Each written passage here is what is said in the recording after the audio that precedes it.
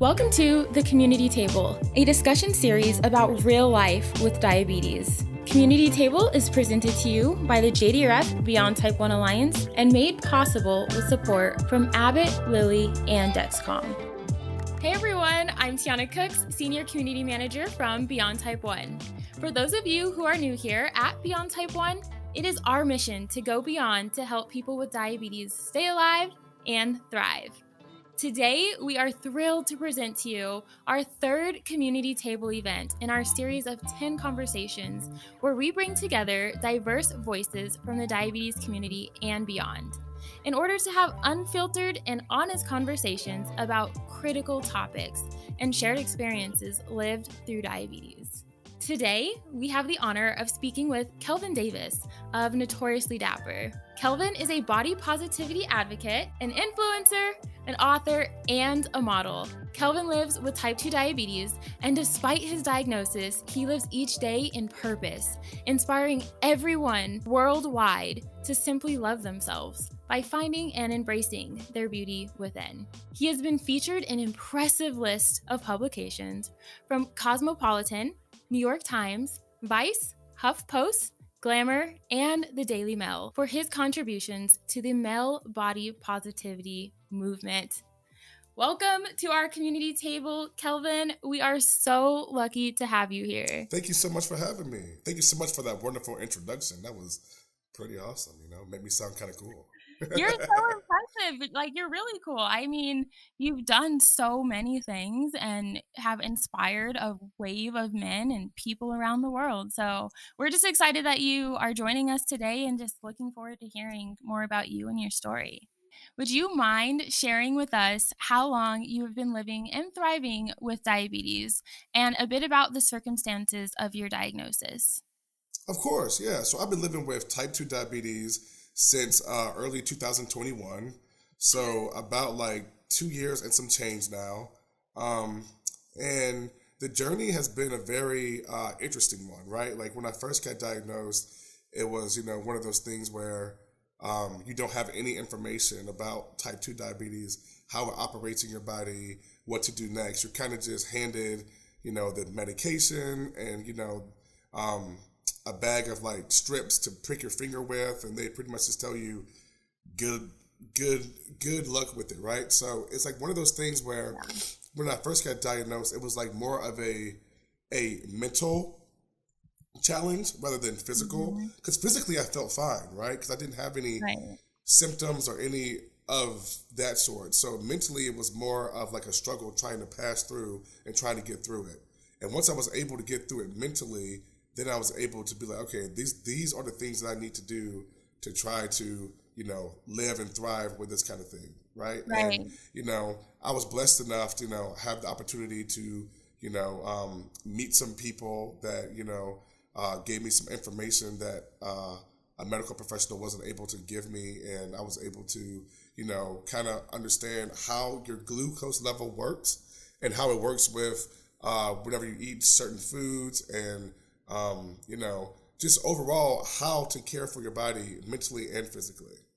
Wow. Yeah. So to even kind of dissect what you just said, when you were first diagnosed, you didn't have any resources or information about how to manage type 2 diabetes. So you're basically on your own and you're living with this whole diagnosis. So how did you end up meeting the individual, and where were you at when you met them? Yeah, so I believe in good karma, and I believe that if you are good to people, karma circles around. Because people always talk about karma being bad, right? It's if you do bad things, the bad karma comes around. But nobody ever talks about the good karma that comes around when you do good by people. And my youngest daughter at the time was a part of this youth soccer club. And they were doing one of their last practices of the season. And normally, whenever I take them, I normally don't stay. I normally go run some errands or do something else and come back. But on this day, I stood around and talked to some of the other parents and stuff. And I was talking to one of the dads, and I was telling him, I'm having a real hard time. I just got diagnosed with type 2 diabetes. And fortunately for me, there was a mother there that was on the who had a kid on the same team, and she was a diabetes education specialist. That was her job. Wow. And she came up to me and was like, "Hey, I don't mean to interrupt, but my name is Casey, and I am a certified diabetes education specialist. I run this class every day, but it's open on every third Wednesday to the public. Otherwise, you have to have like a prescription to go to it." Oh, wow. Okay. Yeah. So she was like, "It's open on the third Friday of every month." So she was like, "On this Wednesday coming up is this third Wednesday. It's open to the public. You're more than welcome to come. It's about a 4 to 5 hour class. I give a rundown about how to manage your type 2 diabetes or type 1. And, we go over foods. We go over all these different things, medicines, how your body works internally to process sugar, all this stuff." So I go to it, and it completely changed the way that I look at my type 2 diabetes. Because I was like, no longer, this isn't a death sentence anymore. This is something that's livable. This is something that I can thrive with. And this is something that now I have the confidence in that I can do it on my own. Right. Yeah. That is such just a story to tell, because I feel like, if you hadn't been in that exact spot at that exact day, like, who knows if you would have met her, or if, the stars would align, like you said, like, you believe in putting good energy out and then it comes right back. And I guess that is a great example of just how the universe kind of aligns. But more importantly, I'm just glad that you were able to receive the information that you probably should have received on day one when you were first diagnosed, right? Yeah, like, of course. That's like, there's a huge gap in our medical system, in the way that people are, being diagnosed with type 2 diabetes, diabetes in general. Yeah. Wow. Yeah. And are you the only person in your family with diabetes at all, or? I am not. So I have a father that has type 1. Okay. And then I've had family members that have type 2. Unfortunately, they ended up passing from complications of type 2. But right now, my dad and myself are the only 2 living ones with diabetes in our family. My dad's had type 1 since he was about 7 or 8. He's almost 60 now, so he's been, dealing with it for a long time. And even as a kid, I remember, him doing his insulin shots with the syringe in his stomach and checking his blood sugar, all that stuff. So for me, I've been so used to him, because ever since I've been born, I've been watching him do this, right? It's nothing foreign to me. So, seeing him live and thrive and to be able to live, this wonderful life with type 1, I was when I got type 2, I felt a little bit of hope, but then I started to remember that, not really remember, but I started to think that type 1 is the diabetes that has the most amount of medical help, I feel like. And type 2, they just pretty much are well, you'll be all right. Here's the medicine. Here's all this kind of stuff. I feel like when you are diagnosed with type 1, there's a little bit more of a seriousness that goes along with it when it comes to certain medical professionals. And I think that's really sad, because it's whether you're type 1 or type 2, you should be provided both with the same amount of information as a type 1 person does. And I know, the big difference is that a type 1 person needs insulin and type 2 doesn't. But there are some insulin dependent type 2s, right? And it's just they can have the ability to get that same information that a person with type 1 has. So they can not only do the right things, but they can feel confident in themselves that they are doing the right thing for their body. Wow. Yeah. That's a great, you have such a testimony from your dad having type 1 to you later on, being diagnosed with type 2. And you're right. So you've seen both ends of the spectrum in terms of, how medical professionals handle each diagnosis. Yeah. And like you said, the seriousness of how they, type 1 versus the type 2. And that's not okay. Across the board, everyone should have equal access to care, to technology, to all of the information and the resources. Yeah. So, yeah, thank you for sharing that with us. Of course, yeah. And, you know, with my dad having type 1, we go to the same doctor, right? Yeah. So when I went in for my quarterly checkup, you know, and my dad's quarterly checkup was like 2 days prior. So when I went to my doctor and got my stuff done, you know, when I went back to go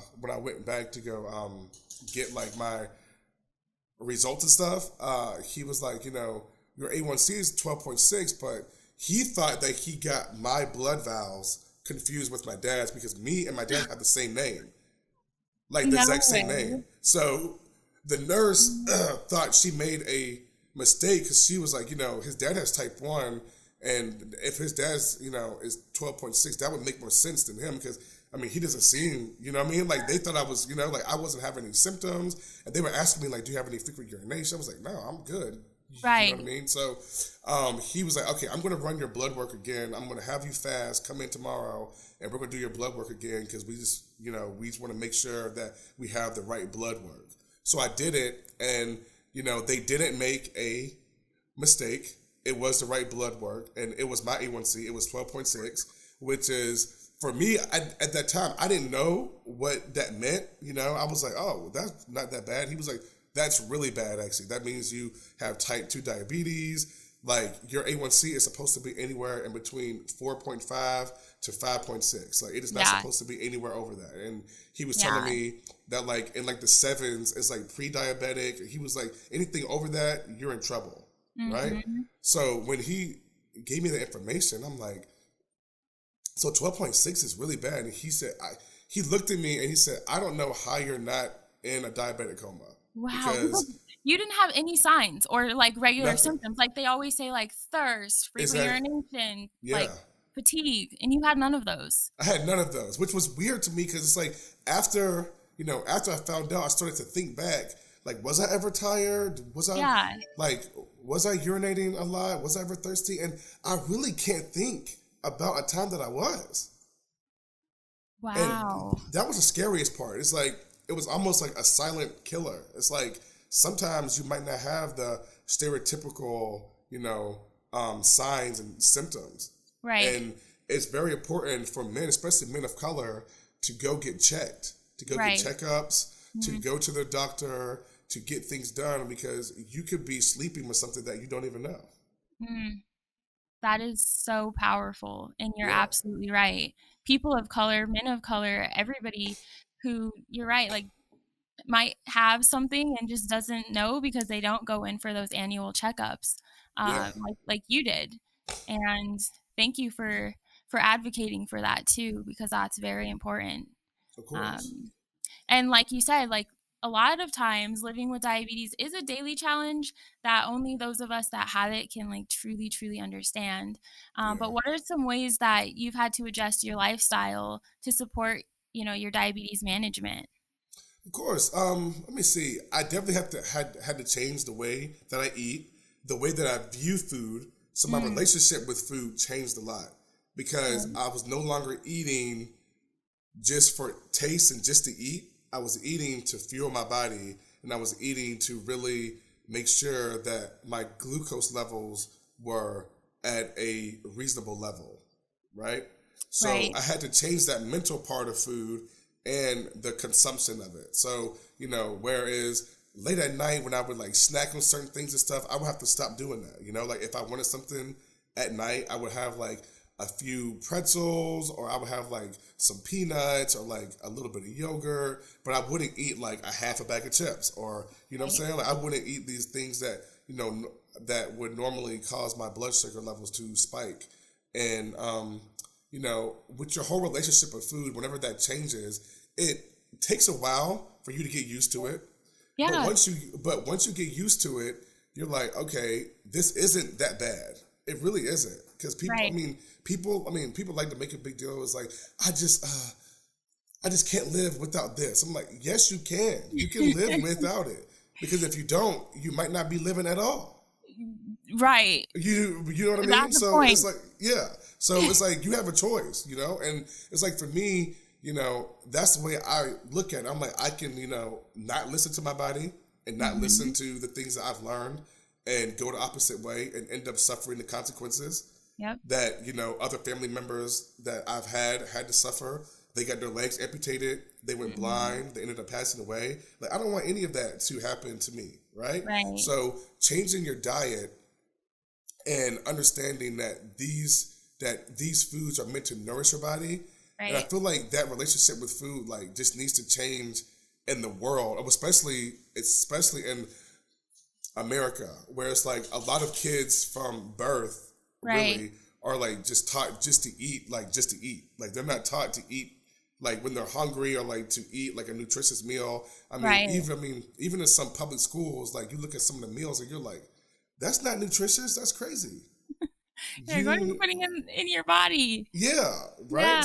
So, you know, along with that, and, you know, the mental part of it is, you know, I like exercise a lot and I'll meditate. So whenever, you know, I feel like a little bit of mental stress, because stress and lack of sleep can cause your cortisol level to spike, which can cause your blood sugar levels to spike too. So it's really important to have like a good sleeping regimen and to have as much less stress as you can. You know, it's very hard and it's inevitable to have stress, because people are going to have stress whether, you know, you want it or not, right?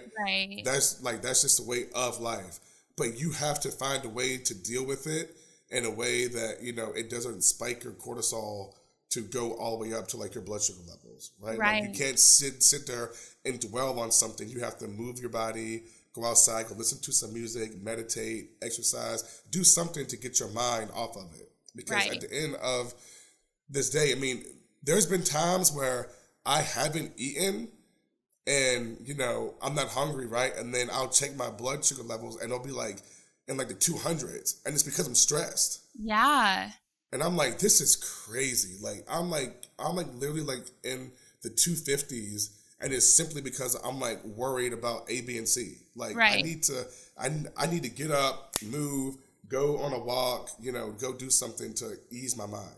Yeah. No, those are all key factors. And I think even people that don't live with diabetes should also consider, you know, how does their physical activity match up with their you know, diet and what they're consuming each day. And then the sleep, that's a big component of this whole thing. Yes. People don't realize how big sleep is, and it really does impact, you know, your cognitive thinking, your physical functionality, like every aspect of your life. So that's big. And then your blood sugars, like you've seen it too. Everything that we do impacts our blood sugar in some way, shape, or form. Yeah, it does. I mean, it's like the same way where like people talk about like blood. They talk about blood pressure. Like blood pressure works the same way. If you're stressed out, your blood pressure's high. If you eat too much salt, your blood pressure's high. Like you got to bring that stuff. Like everything is related to like your surroundings, your energy, your inner energy, and your like external energy. Like what you put in your body and what you allow outside of your body. Affects your day to day, every day. If you eat like crap, I don't know if I'm allowed to curse or not. Am I allowed to curse? No. Okay. Free reign. Okay. So, you know, if you eat like shit and like you know, surround yourself with people that have bad intentions, granted, you're probably not going to have the best day to day. You know, it's just not going to happen. Yeah. No, that's true. And I wanted to ask you a question kind of based on just what we were just talking about. Like, I think living with diabetes does bring certain feelings of fear and vulnerability. And I'm sure you've had to overcome multiple different fears, maybe not even fears, just challenges after being diagnosed. So my question is, like, how have you been able to navigate during those difficult times? Like you said, you meditate. Yeah, Has that been like the biggest help for you, or? That, and honestly surrounding myself with like positive people. And, you know, and being in close contact with people that mean well and that love to see you thrive no matter what's going on in your life, because fear is a big aspect of it, right? And one of my biggest fears was that I was going to end up like my aunt, or end up like my uncle, or end up like, you know, these people that, you know, I saw it detrimented. I mean, I would see them, I slowly saw them like, you know, suffer. You know what I mean? Like, I would see them on one Christmas and, you know, things would be fine. And then the next time I would see them, their leg would be gone. The next time I would see them, they'd be blind. The next time I see them, they were like in a casket. You know what I'm saying? So for me, it was like, that was the fear for me, was that. And, you know, that's a big fear for anybody that has diabetes, because once you reach those levels, it's like, there's no turning back. Like, when you have to get your leg amputated, there's no, I mean, you have to, I mean, it's game time. You know what I mean? So that was a huge fear. And, you know, me overcoming that fear was knowing that I have the tools and the confidence that the diabetes education class gave me. And I have, you know, obviously, you know, a medical professional that, you know, gives me, you know, sound advice about, you know, how to, try different foods, or like when to try different foods.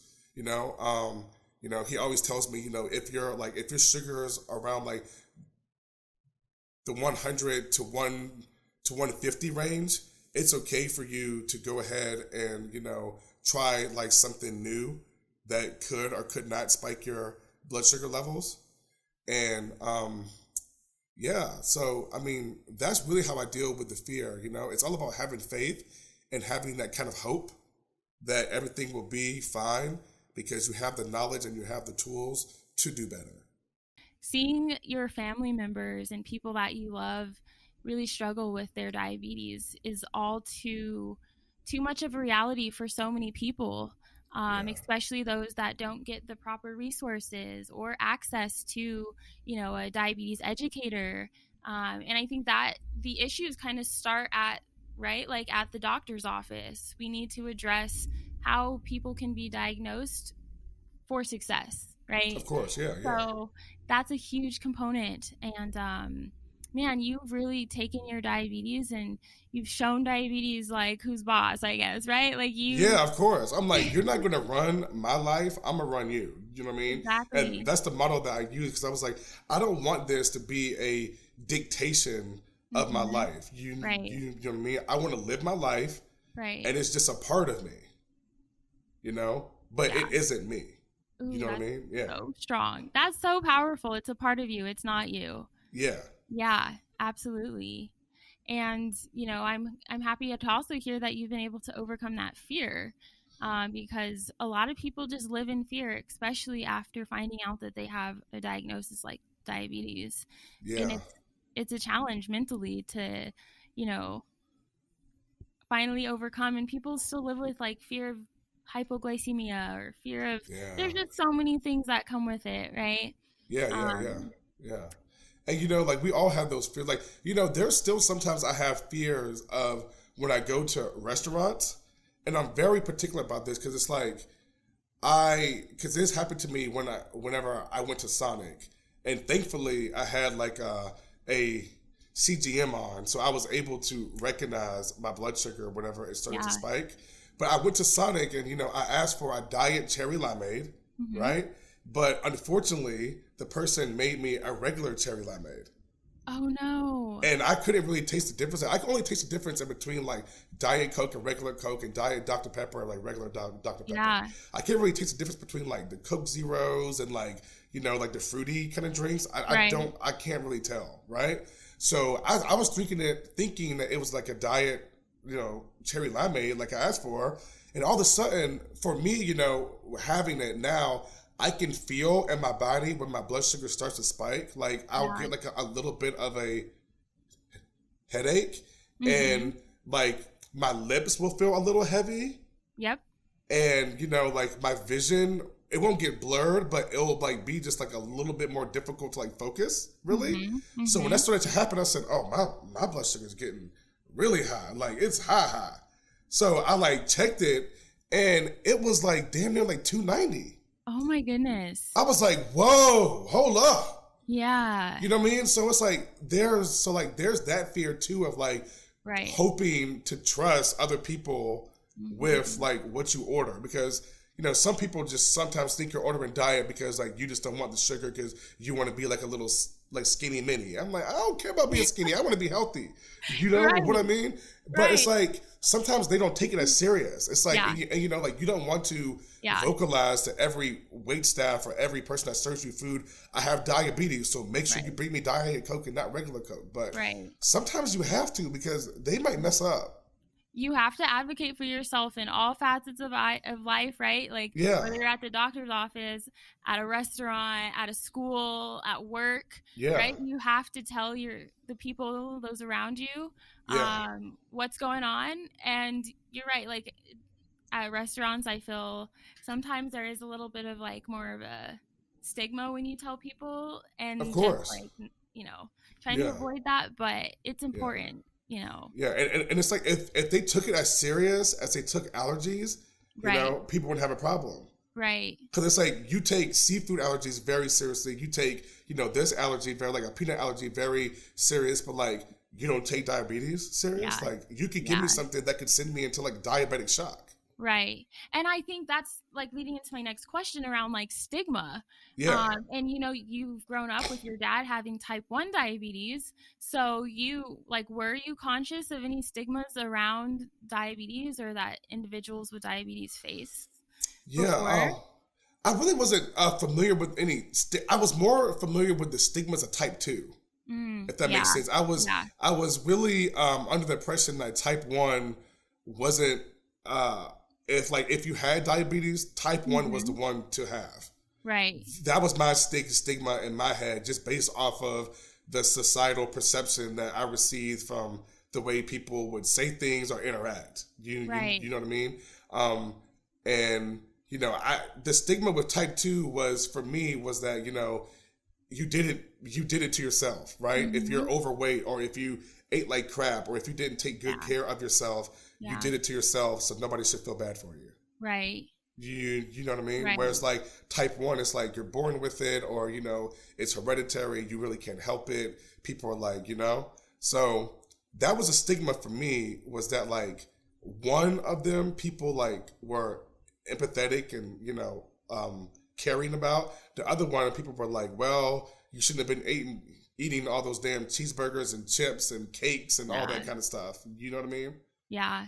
Yeah. I mean, and the stigma has no actual like real like validity behind it, right? Not at all. A lot of people assume that people have just decided to wake up and give themselves diabetes. Yeah. Today sounds like a good day to get diagnosed, when that's not the case at all. Yeah. Right?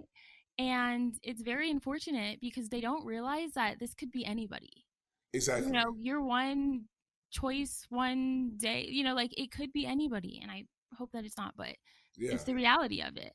And, you know, even when you talked about knowing the stigmas around type 2 diabetes, and even living with a dad with type 1 and still not really seeing that side of things, because culturally, I think we've created this narrative around type 2 that is ultimately harmful and detrimental to people that get diagnosed with the disease in so many ways.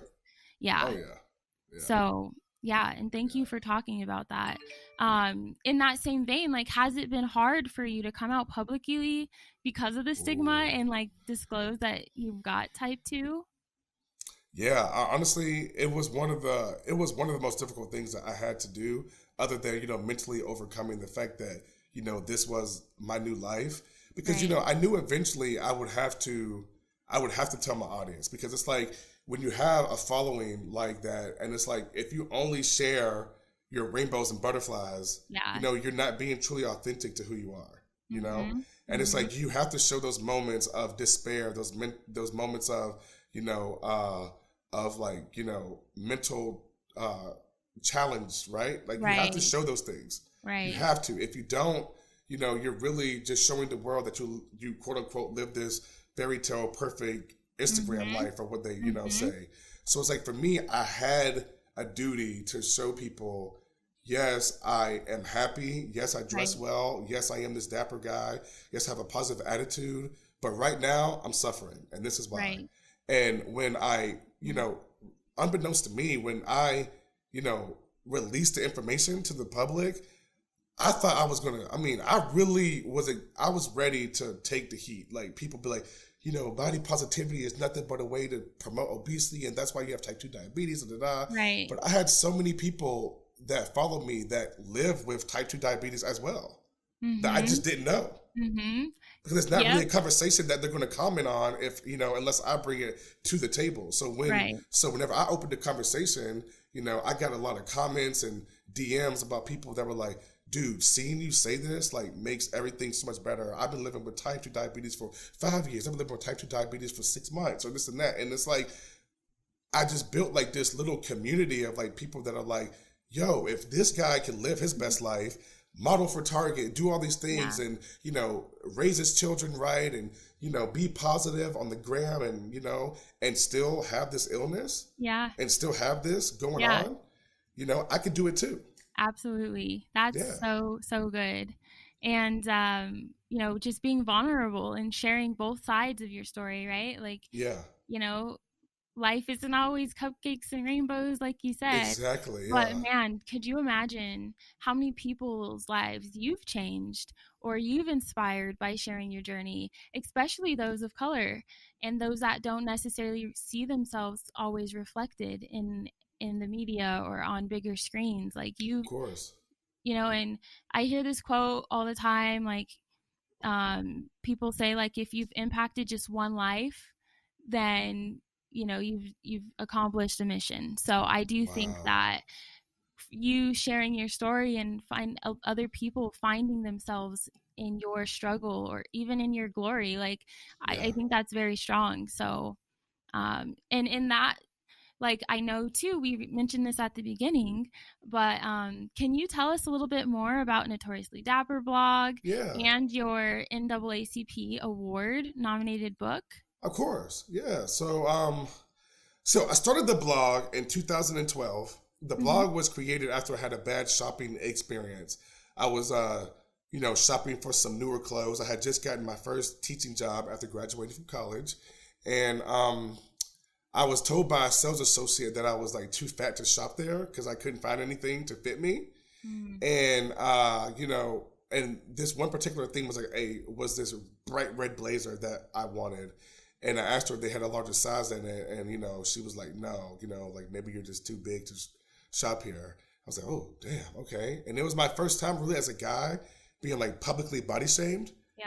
As guys, like, we'll tease each other, like in like our little men groups and stuff. But like, being publicly, body shamed in front of a group of strangers at like a mall is not the best, most, uplifting thing that can happen to someone. No matter if you're a man or woman, kid or adult, right? So, it was embarrassing. It was humiliating. It was like, a whole bunch of different levels of negative emotions for myself. And I started to feel really insecure about how I looked at that point. And I wanted to create a space where not only I showed that I could have a good fashion sense, but I could also have like a message of, about positive body image and how men of all shapes and sizes deserve to feel confident in themselves. And, I just started, posting different outfits that I would wear with, with like a paragraph or two with like some uplifting words, add like a couple links here and there to where people can shop the look. And it kind of just blew up around, well, it didn't just blow up. Okay. And about like 4 years later, whenever the body positivity movement picked up for women, people started to get curious if it existed for men. So whenever people would Google male body positivity, I was like the first thing that would come up because I was the only male body positive blog. Wow. So anytime anybody Google like male body positivity or like positive male body image, it would be like NotoriouslyDapper.com, NotoriouslyDapper.com, that, right? So just based off of public curiosity, I became like this online entity for this knowledge about male body positivity.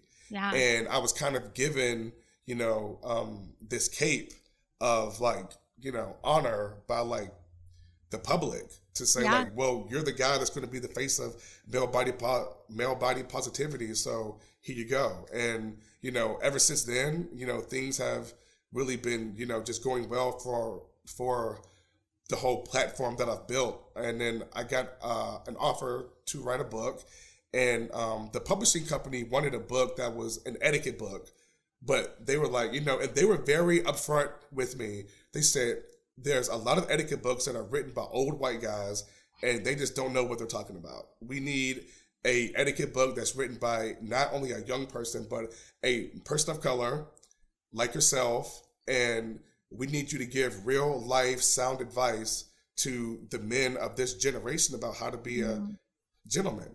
And I was like, you know what? I could do that. So I was like, I could do that. You know what I mean? So at first, honestly, I was like very skeptical about doing it, because I was like, you know, I was teaching at the time still. I was like a full-time teacher. I was full-time. I was a football coach as well. I was a father of two. I was a husband at the time. And, you know, all these times I had all these different duties, right? Yeah. And I was like, I don't want to stretch myself thin. So whenever I told them that, they were like, well, you know, if you decide not to do it, we just want you to understand that if you don't do it, then who else will? Right. And I said, damn, they know what they're doing. They really got me. They really got me. That's a heavy weight to carry, though. Like, yeah, I could see where you were a little hesitant, but man, can you just, you know, like that just goes to show, like through this whole journey, like people see you, and people are very just eager to be a part of your movement. And you're right, like people of color just seeing themselves and having resources and people that look like them is just so key to like this movement of also just being more inclusive, right? Of course. Yeah. Oh yeah. 100. Yeah. Because like even when I think back when I was a kid, like, I mean, if I didn't have my dad and my uncles, like, I don't know. I mean, there wasn't much positive representation of black men for me growing up when I was like in like the 90s. You know what I mean? Like, I mean, I was born in 87, and being in the 90s, I honestly can't remember. I like what, Denzel Washington or something, but I mean, even then, it's like, you know, you can look up to celebrities and all these people you want to, but you know, what really impacts you is the people that are around you every day. Absolutely. You know what I mean? Yeah. Right. And that's also important when we talk about the diabetes community, like finding those people in the community that you can relate to, that you can reach out to, that inspire you, that uplift you. Like that's important too, right? Yeah, for sure. Yeah. Yeah. And have you found allyship to be a critical part in your journey, or? Yes, I have. And you know, I have this friend named Elise. I don't know how to say her last name because it's like Italian. It's like I don't know, because I don't want to butcher it. But her name on Instagram is Ready to Stare, and she is the one that, you know, because I've been friends with her for a long time, and like, because we're like in the same body positive space, right? Yeah. So even before I was diagnosed with type 2 diabetes, you know, I always knew she had it, and how she lived her life, and how positive she was, and how she would show herself traveling with all these colorful outfits and showing her CGM, all these things. So for me, you know, having that allyship of, you know, her, and, you know, being a part of the community that, you know, she has had the blessing to build, and her like inviting me to be a part of this community has really changed a lot, because, you know, whenever, you know, I mean, just like I can relate to whenever one of our people in our ally friend group posts on their stories about how did their blood sugar get so high when they only ate this, and they like have like a screenshot of like their CGM and how high it is. Like I can relate. Like I can relate about the nervousness, or like the confusion about like what did I just eat and how did it like spike my blood sugar so high. You know, so it's really awesome to have a good allyship and a good friend group of other people that actually have the same illness, because it's like, you know, when you have people that don't have it, yeah, I mean, like, they can understand it, they can be empathetic, but it's like when you have somebody that has the same struggles as you day to day, it's different. It's very different. It's different. And we all need those close circles. I completely agree. Yes. Kelvin, I have just so enjoyed talking to you today. I have one more question for you before we head out. Of course. So, you know, through this whole conversation, I just want to say, like, you are the embodiment of what we mean at Beyond Type 1 and Beyond Type 2 when we say that there is a path that where you can not only live beyond your diagnosis, but where you can also survive and thrive. Yeah. So as we close out this interview today, can you share any words of advice that you might have for anybody who's recently gotten diagnosed with Type 1 or Type 2 diabetes? Of course, yeah. Oh, man. I would say, you know, I'm going to go with what my dad told me whenever, you know, because when my dad got first diagnosed, he was like adolescent, like 7, 8. And when I got diagnosed, you know, I was like in my 30s. So when I came to him and was upset about it, you know, what he said to me, which he used to always say this to me whenever I was in high school and stuff, but he said it to me the first time as an adult during this time. And he says, remember, don't be the man that finds 4 quarters and complains it wasn't a dollar bill. And, you know, as I was in like high school and stuff, I never understood what he meant, but it was his way of saying, don't complain about circumstances that you really can't change. Because 4 quarters is still $1. You can't change the amount of it, right? So he said, don't be that person that finds 4 quarters and then complains that it's not a dollar bill. So my dad was like, don't complain that, you know, you have, you know, type 2 diabetes and that, you know, you wish you had this and that, but you need to be thankful that not only are you here still, but you have the resources to, you know, make it better, and you have a platform to help other people be educated about it.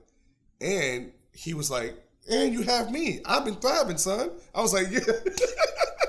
I was like, you're right, Dad. You know, so, you know, I do live with that model where it's like, you know, as bad as it may seem whenever you first get that information, understanding that, like, you're still living, you're still going, and each day you have an opportunity to make what you have better, because you can't change the circumstance. It's already done. So they've given it to you, so you have to move forward.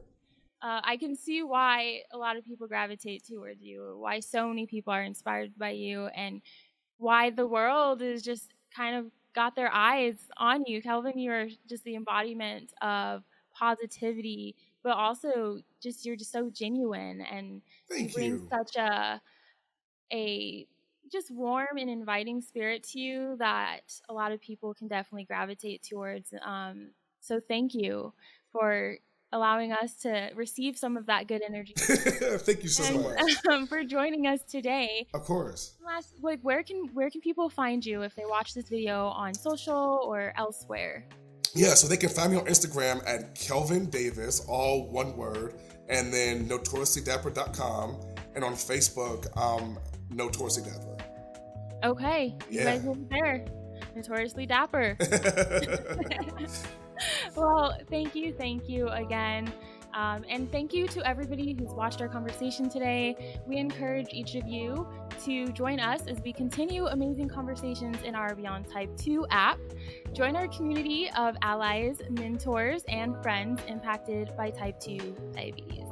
The app is a wonderful place to stay connected with others, share your story, and find resources, and support not only yourself, but others living with Type 2 and thriving with it. So, Kelvin, thank you so much. We look forward to talking to you again.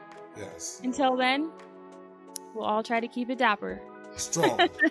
Thank you for having me. Thank you. Thanks for listening to this episode of The Community Table, presented to you by the JDRF-Beyond Type 1 Alliance and made possible with support from Abbott, Lilly, and Dexcom.